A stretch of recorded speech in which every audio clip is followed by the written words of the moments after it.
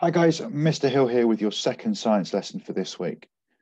Our previous lesson, we were looking at the strength of materials. So we were looking at how strong paper was. That was what we were going to test, and we were finding a way of testing it.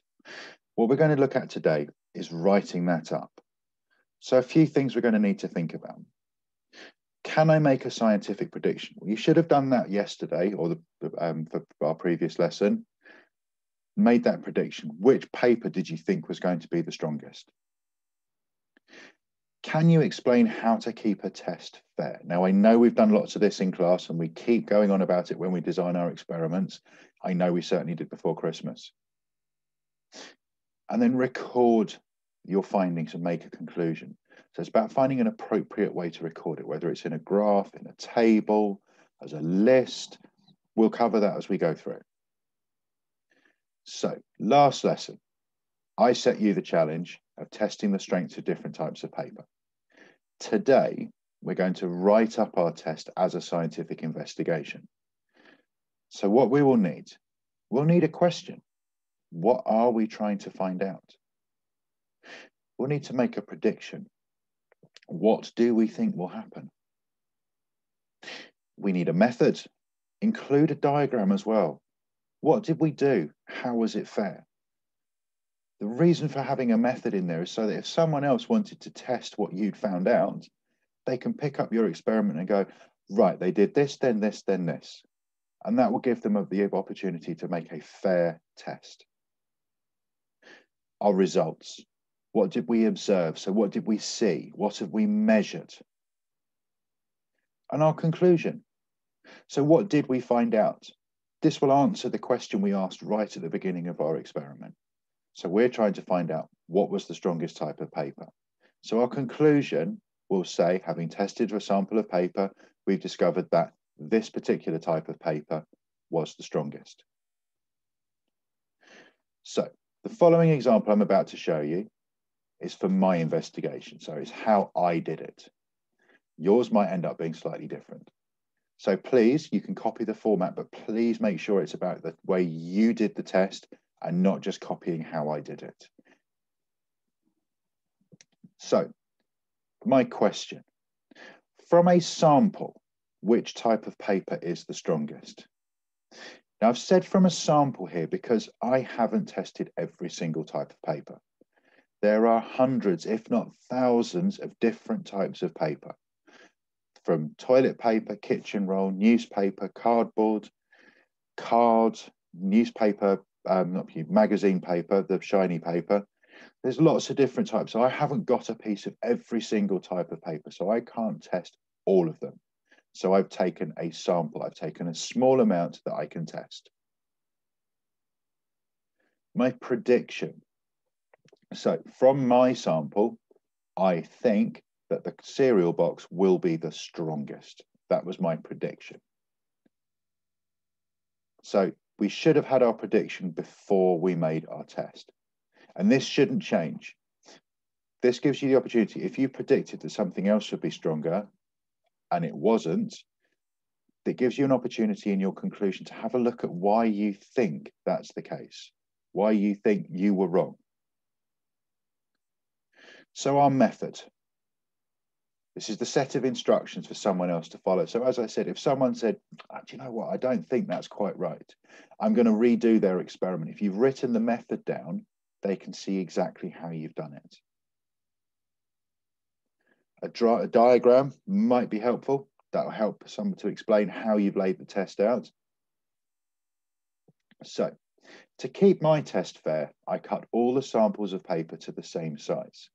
I cut them into strips 12 centimeters long by 3 centimeters wide. In our last lesson, I did say make sure you keep the pieces of paper the same size so that it's one less variable, so we keep it as fair as possible for the test. I taped a paper clip to the bottom centimeter to act as a hook for the weights, and I held the top centimeter between my finger and my thumb. This left 10 centimeters of each paper to test. Onto the paperclip hook, I placed a fabric bucket to hold my weights. One by one, I placed pebbles into the bucket until the paper ripped. I recorded the number of pebbles needed to rip the paper. I put pebbles into the bucket in the same order to make the increase in weight the same for each test so that it keeps it as a fair test. What I could do, I could weigh each pebble on its own and record those weights so that when someone else comes to redo the test, they can put the exact same amount of weight in each time and check my results. So I could make it even fairer. So here we have my strips, all cut 12 centimeters by 3 centimeters. That's how I've taped my paper clip on. That's how I've held it. So these are your diagrams you could draw out. So if you wanted to show how you held your paper, you can show that in your diagram. I then hooked my bucket on. So there's my bucket ready for my pebbles. And there are my pebbles laid out in order, ready to put them on. Thinking back, maybe I should have put numbers on them so I made completely certain I was putting them all on in the same order. But that's something you can think about with your method. So our results.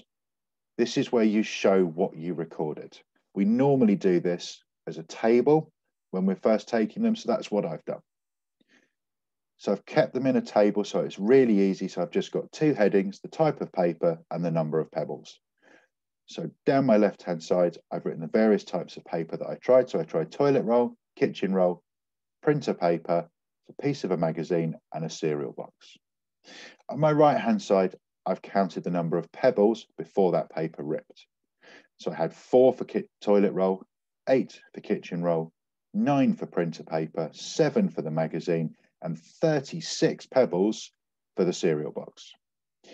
I can take that information and I can turn it into a graph, like I've done here.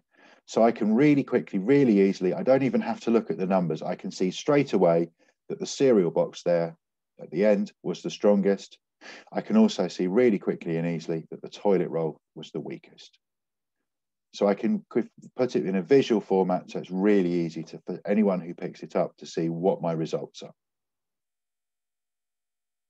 Finally, we need a conclusion. Simple. So from my sample, I found that the cereal box was the strongest type of paper. This simply answers our original question. So we go all the way back to the beginning. What was the question we were trying to answer? From a sample, which is the strongest type of paper? So our conclusion is, from my sample, I found that the cereal box was the strongest type of paper. So your task for today, you're going to write up your investigation to find the strongest type of paper.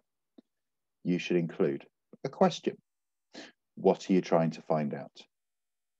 A prediction. What did you think was going to happen? A method. Include a diagram. What did I do? How did I make sure it was fair? Your results. What did you observe and what did you measure? So think about it. You're measuring how much weight it's taken before you see the paper rip. A conclusion. What did you find out? That's going to answer the question you asked at the very beginning, all the way back at the top. If you're stuck with answering some of these sentences, go back in the video, find that section, rewatch it, magpie some ideas from there if you need to. I look forward to seeing your work on Tapestry. Take care, guys. Stay safe, and I'll see you again soon.